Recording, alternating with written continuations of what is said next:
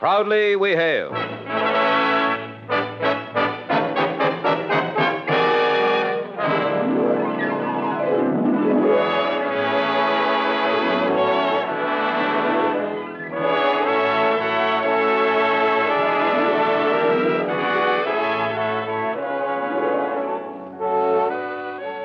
From New York City, where the American stage begins, here is another program with a cast of outstanding players. Public service time has been made available by this station for your Army and your Air Force to bring you this story, as proudly we hail the United States Air Force.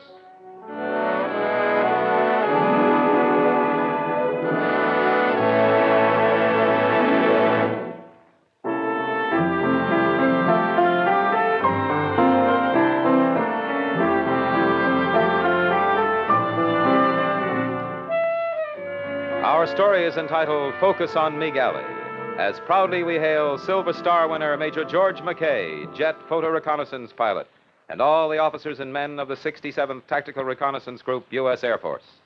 Our first act curtain will rise in just a moment, but first, young men, you can be flying the fastest, most modern jets within 18 months as an Air Force aviation cadet.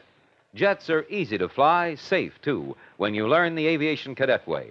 The Air Force spares no pains to give its future pilots the finest, most thorough aviation training in the world. It's not easy work, not by any means. It takes a good man to make the grade, but the rewards are worth it. Here's what you'll get when you complete training: the silver wings of an Air Force lieutenant, earnings of more than $5,000 a year, and an unlimited opportunity for leadership in the jet age. If you're interested in a career in flying, begin as an aviation cadet. To qualify, you must be between the ages of 19 and 26 and a half, single, and a high school graduate.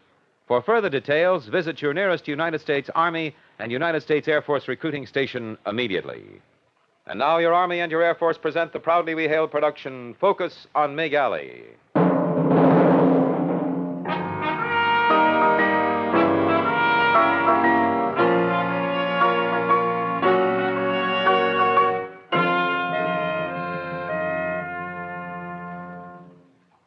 It is the mission of tactical reconnaissance to obtain by visual, photographic, and electronic means from the air, by day and night, all information that is of value to the air-ground team for the planning, accomplishing, and assessing of tactical operations against the enemy.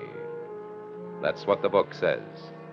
That means if you're a reconnaissance pilot like Major George McKay, you fly day and night, good weather and foul, to keep tabs on the enemy.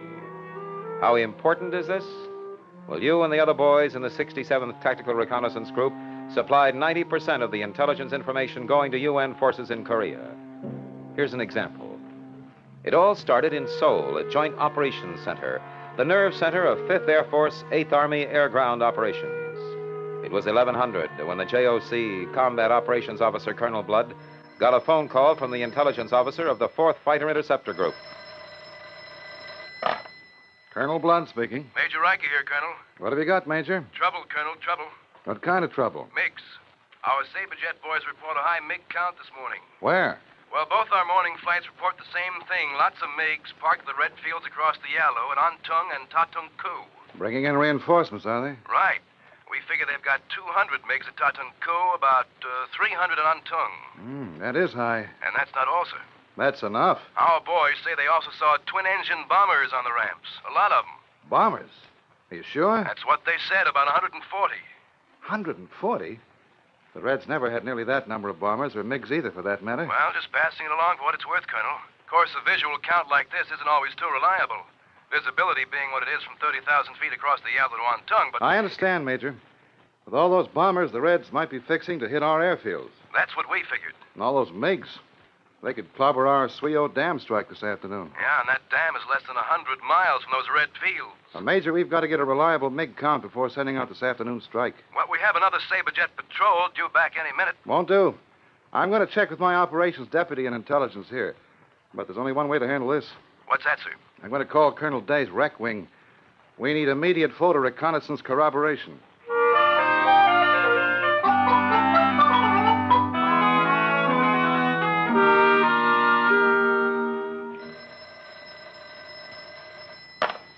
Colonel Day speaking. Colonel Blood here, Jim. Hey, what can we do for you? We need an immediate photo reconnaissance. Roger. Where? Now, This is a tough one, Jim. Antung and Tatung Ku.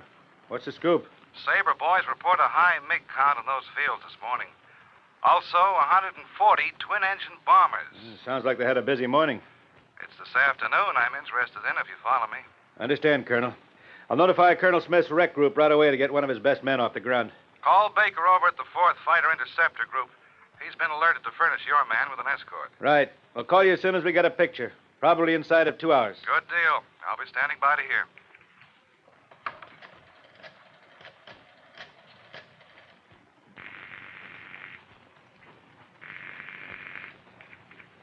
Colonel Smith. Jim Day here. Got a hot one for you. JOC wants a rec mission at once. Now, here are your instructions. Sergeant, find Major McKay and bring him here right away. And have Airman Gilbert get 4th Fighter Interceptor on the phone.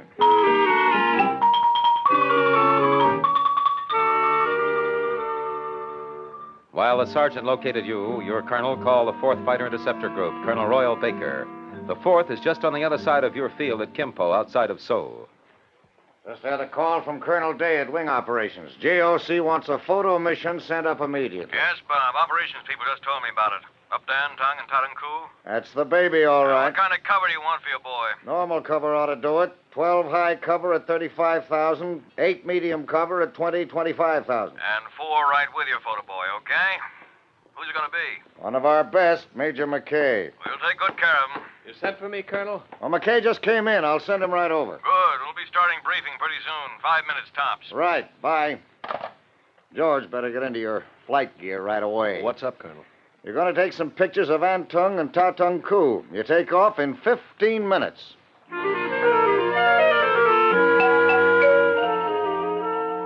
And that's how you first learned what sort of work you'd be doing that day. A few minutes later, you're dressed for work. Your colonel's checked you out on what he knows about the mission, and you're in a Jeep bouncing across Kimpo Field to the briefing shack of the 4th Fighter Interceptor Group to meet the Sabre Jet boys who'll be your escort. Outside, there's an old friend of yours, Captain Ralph Banks. Hey, George! George McKay! Hey, what do you say, Ralph? Oh, I might How have are guessed you'd you? be the wreck pilot on a deal like this. Yeah, Fine. Roger. We don't send boys on a man's job. There are going to be 24 of us Sabre Jets to make sure you do that job. Well, with what I've been told about the high MiG count, I'll need every one of you. Remember, I haven't got any guns. Buddy, that's one thing I can't forget. What is it you guys say? Alone, unarmed, and unafraid. No. We say alone, unarmed, and unafraid. Well, this time, at least you're not alone. Oh, buddy, I don't want to ever be alone in MiG Alley. You and me both, guns or no guns. Briefing about to start? Yeah, any minute. Squadron commander just went inside. Well, then let's us get inside and get the dope, huh? Fine. Dick Ayresman will be the formation leader. Oh? I'll be your close cover leader. Suits me. You've got me back in one piece before. I'll try to do the same this trip. Hope so. JOC wants pictures of Antung and Tatung Ku real bad.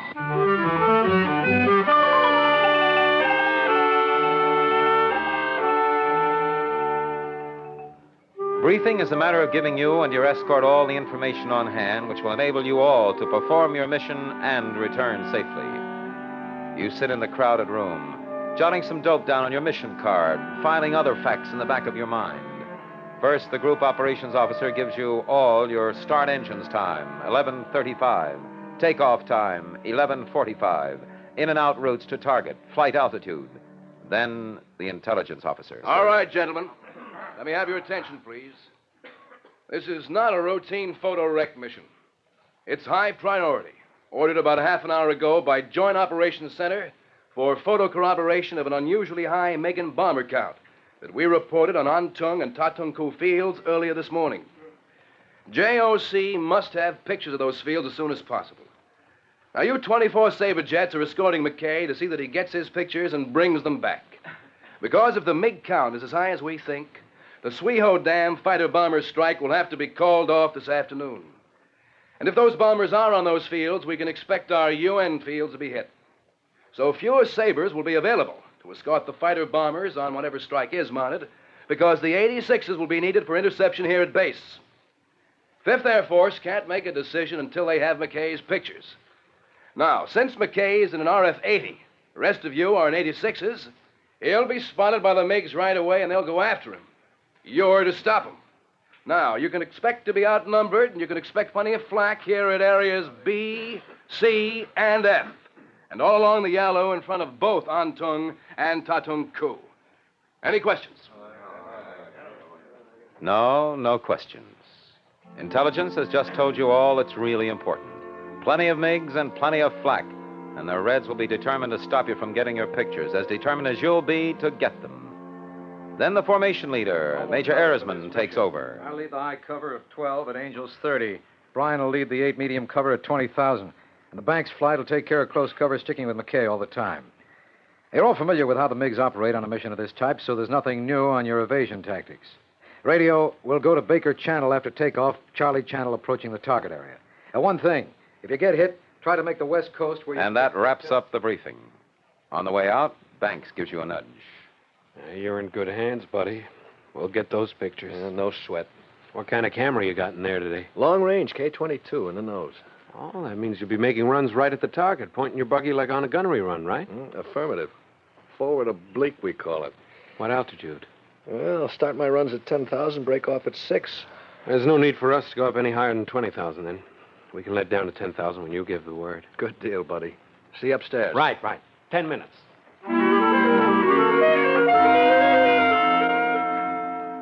So now it's all set up. You go back to your side of the field, climb into your RF-80, a shooting star stripped of its guns and armed with only camera and film. Take off, and soon you've joined up on Banks and his boys, heading north with them hovering protectively about you. As you cross the bomb line, you can hear the formation leader, Erisman, reporting in the entire formation to Tactical Air Direction Center. Fireball, this is Early Bird Leader, over. Fireball here. Early Bird Leader, go ahead. Fireball, this is Early Bird Leader, inbound 6712, over. Roger. Early Bird and out. That means the formation leader heads an escort for the 67th TAC Rec Group, and it's the 67th's 12th sortie of the day. You look up through your canopy and see 12 high-power, swept-wing Sabre jets glinting silvery high above at 30,000. Below them, 8 medium cover boys, and near you are your close cover. They're all there to run interference for you, and suddenly you feel protected and important, like a star halfback. But it only lasts a minute. You're in MiG Alley now, and trouble is on its way. Ahead, just across the Yalu, you can see the red airfields, and trouble is on its way for sure. 5 minutes from the target, the trouble crackles in your headsets. Tally-ho! Bandits, 3 o'clock, high. How high, Early Bird 2? Very high, Early Bird Leader, coming out of the sun. Roger, 2. Have them in sight. There's a real lot of them, must be 25. Settle down, 2. Wait till they make their move. That's what they're doing, starting their run. Turn into them, boys. Sticking with you. Turning. Now! And as you look up to see a swarm of MiGs smash through your top cover and blacken the sky with swirling silver dogfights, you hear Banks' wingman. Red Leader, we got bandits with us, 9 o'clock. Roger, Red 2. I see them. They got McKay spotted. They're on our tail. Break! Break, McKay, break!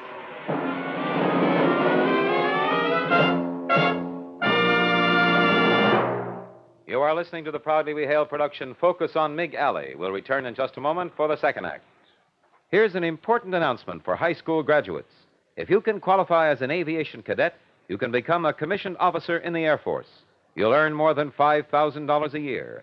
As an aviation cadet, you'll get the most thorough training in the world in the new field of jet aviation.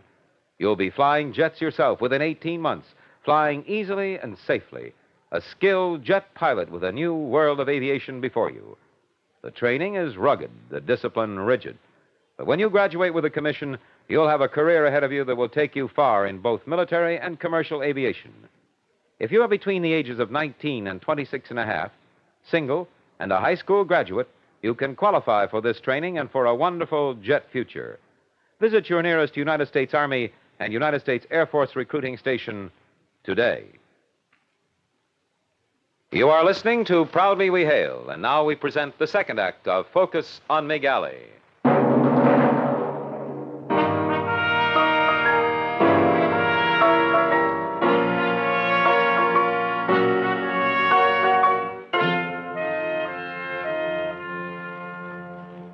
You're in the middle of a score of dogfights in MiG Alley and no guns in your photo reconnaissance jet plane. In your earphones, you can hear the battles raging about you. Red 3, there's a guy on your tail. Watch him. Break. He needs help, Red Leader.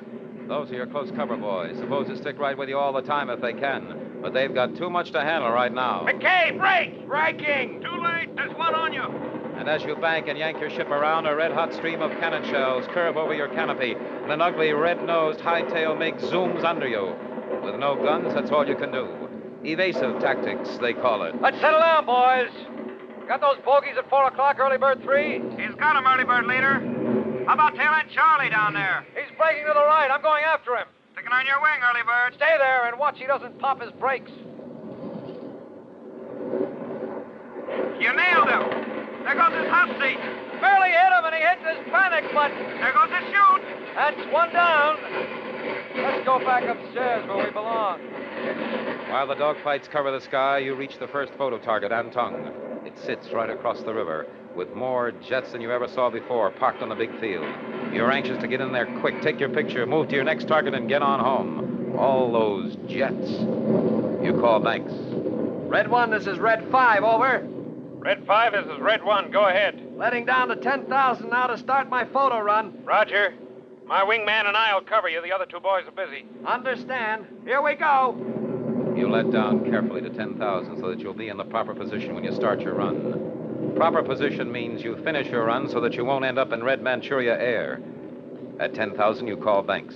Red leader, this is Red 5. How's it look? No MiGs now. Make it fast. This is Red 2, Red leader. Bandits high at 9 o'clock. Have them in sight, Red 2. Can you make it, McKay? Yeah, going in then. Stick, huh? No sweat. You push the stick forward, slanting sharply toward the Antung field in your windshield. Scores of flying and photographic calculations flashing through your mind. Wing level, the plane must be a perfect camera platform. Wind drift, so you stay on course. Angle of approach, no skidding. You're in your run now. A forward oblique now, which means that the camera in the nose of the ship is shooting down and angled ahead. And you've hit the toggle switch that starts the camera. The green light on your instrument panel is blinking every 3 seconds, indicating the times your K-22 is actually photographing. It's like a bomb run. Once started, you can't deviate from your path. So you forget about MiGs and flak and keep the plane true on course, down from 10,000 to 9,000, 8,000, 7,000, concentrating on the target. On the runway, you can see 3 pairs of MiGs, one pair perched on the edge, lining up for takeoff, another pair rushing down into the wind, and another soaring swiftly from the end of the runway, airborne, pointing skywards to join the attack on you. But now it's 6,000. You turn your switch off and scream up in a roaring chandelle to regain altitude and head for target number 2 down the river, Tatung Ku.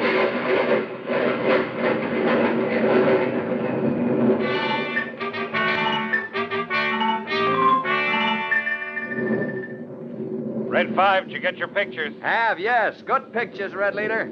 Need you take some more? Negative, buddy. That run was enough for here. Good deal. Then let's haul out of here down to the next target for a run there. Roger, buddy. Up to 10,000 again.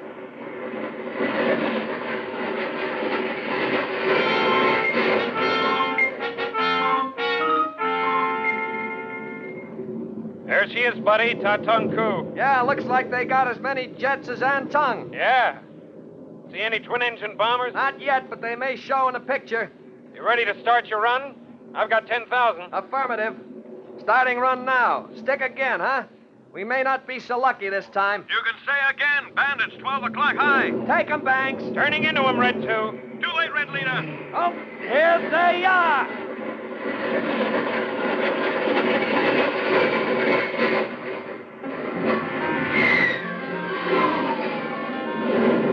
Screaming down out of the sun before your escort could get between you and them, 2 fat, deadly MiGs draw beads on you, and now you feel absolutely naked.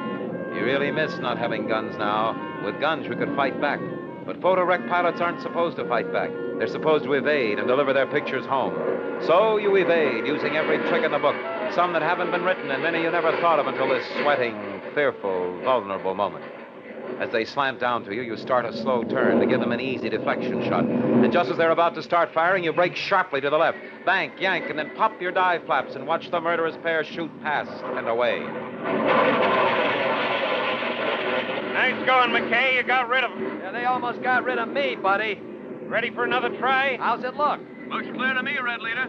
Look again, Red 2, 6 o'clock medium. I see 'em, Red leader. 10 of 'em. We're starting the runs. We can take these babies. Let's go. I'm going too, buddy. Keep those boys busy.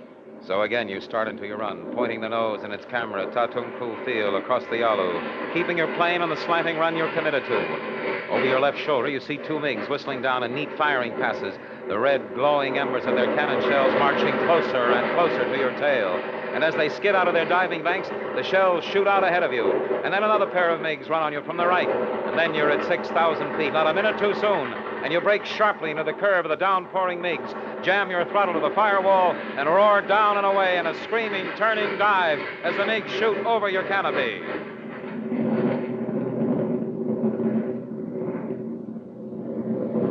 And then suddenly it's all over for you, and you're alone on the deck. And far overhead, the sky is marked with vapor trails and flak bursts and distant battling silver planes. You've got your pictures. You want out. Red leader, this is Red 5. Do you read me? Loud and clear, Red 5. Over. I'm ready for home. How about getting me there? Gathering up my little flock now, Red 5. You have me in sight? Affirmative, Red 5. Joining up on you now. How about the rest of the formation? Early Bird and his high and low cover boys are in a hassle right now. They can't leave. Now let the Tigers stay. I'm ready to return to Pigeon. Right. We're with you. Make sure you get those pictures in the soup and develop. Good deal. I'd hate for anything to happen to him now.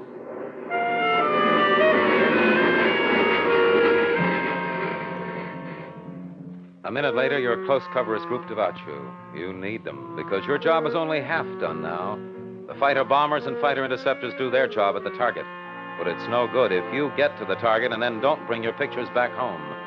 It would be a waste, a tragic waste. So your escort stays with you faithfully until you're home.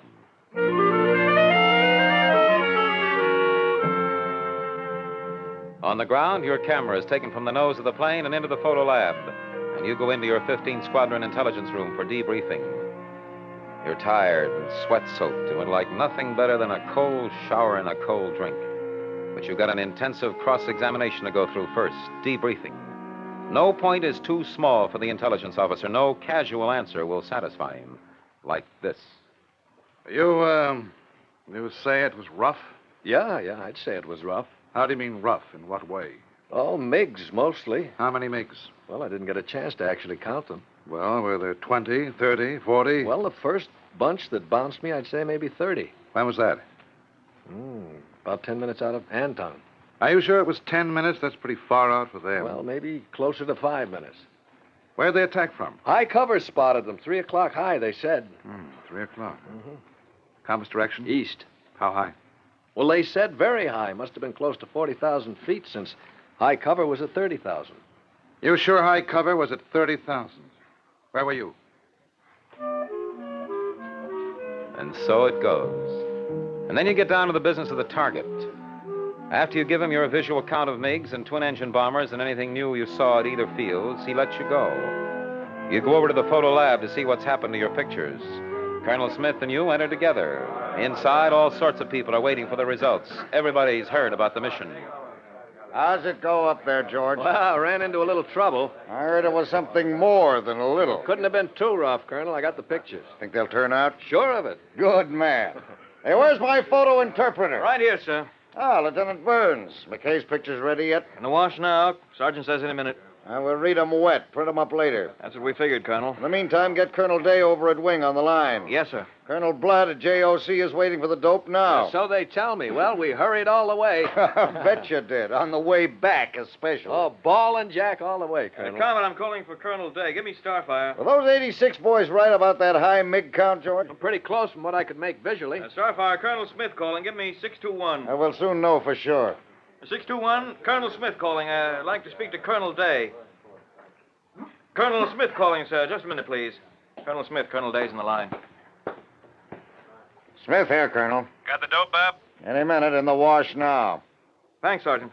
Just slap it down on the table here.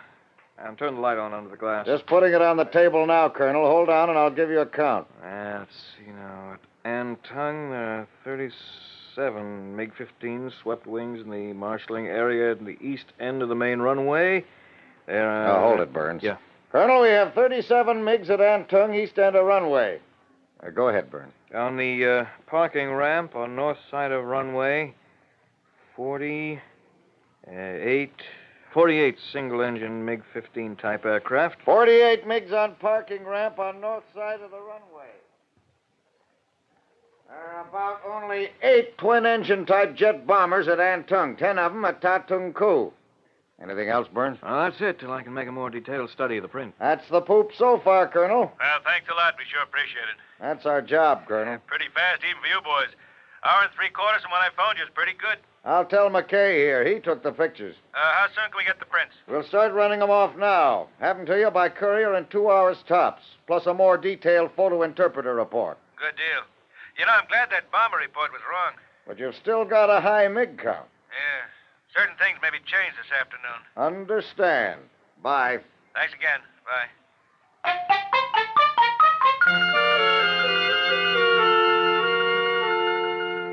Your job is completed now. The printers and dryers and photo interpreters and couriers and then JOC take it from here. And everyone was pleased with the results. Your pictures corroborated the unusually high MiG count. That being the case, JOC called off the Sweho Dam strike. I'm glad they did. That dam is pretty close to their MiG bases. The pictures also showed those fields are still strictly MiG bases. Oh, no twin-engine bombers like we thought. Not many more than usual, very few. Oh, well, that's good news. At least we won't be bombed ourselves for a while. Yeah.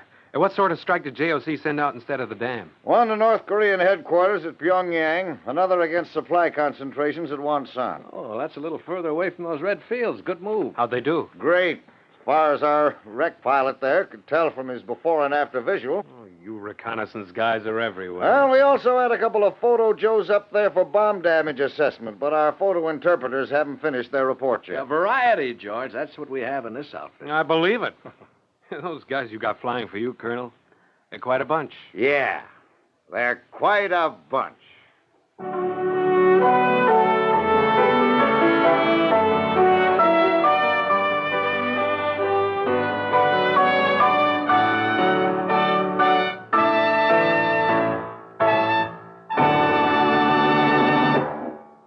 Our nation's future lies in the skies. Get in on this exciting future as an Air Force aviation cadet. Be a leader in this coming movement.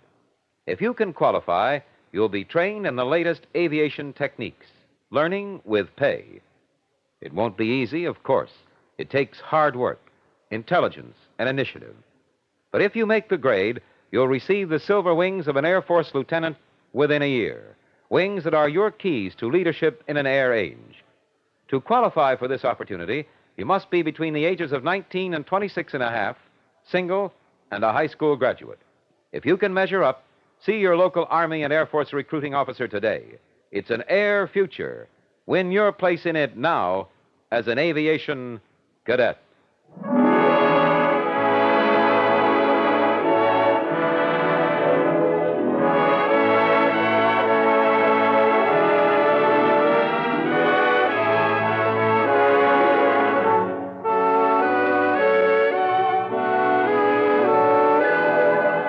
This has been another program on Proudly We Hail, presented transcribed in cooperation with this station.